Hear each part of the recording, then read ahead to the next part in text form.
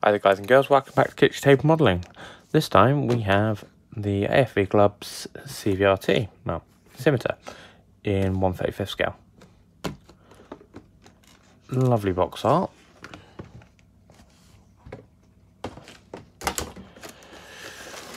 Unfortunately for this kit, the instructions do leave a little bit to be desired.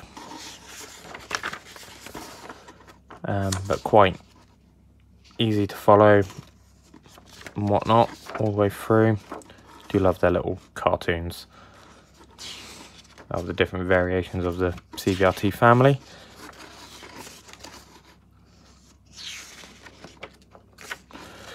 But the main downfall of these instructions is the paint guide right at the very end, as it's not particularly clear on some of them, and also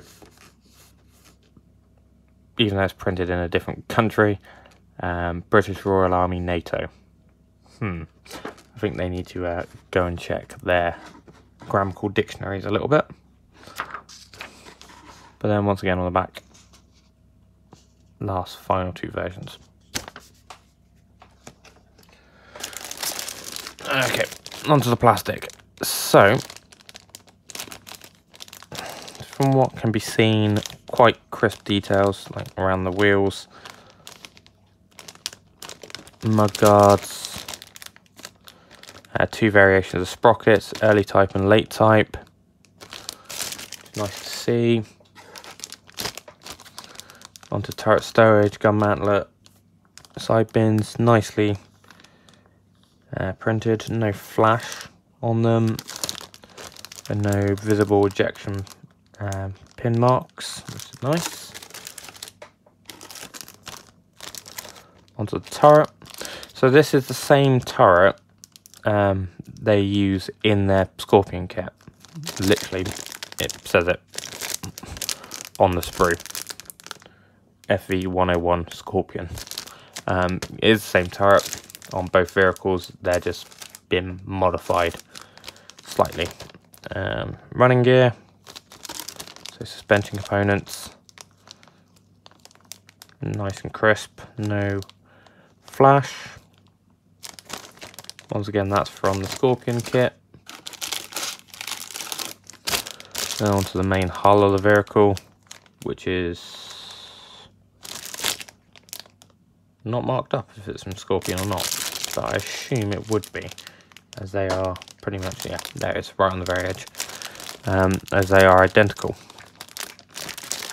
But once again, nice and crisply moulded, no flash, it's really nice. And then onto the tracks, which are for rubber band tracks, quite nice, they're not too thin, they've got a bit give to them as well.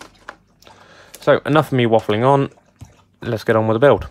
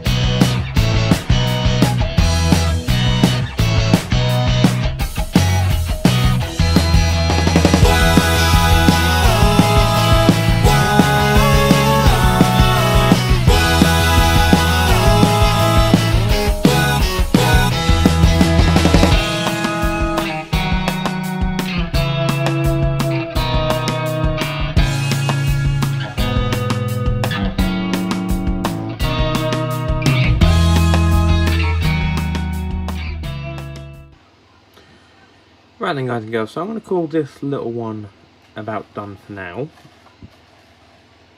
Very enjoyable kit to build.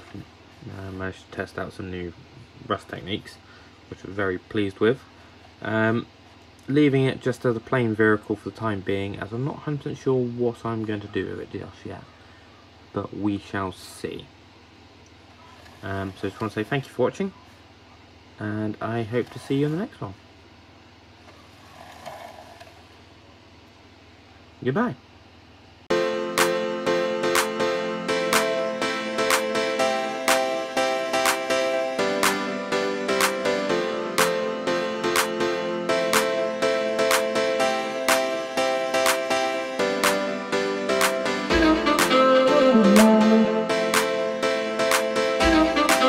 Good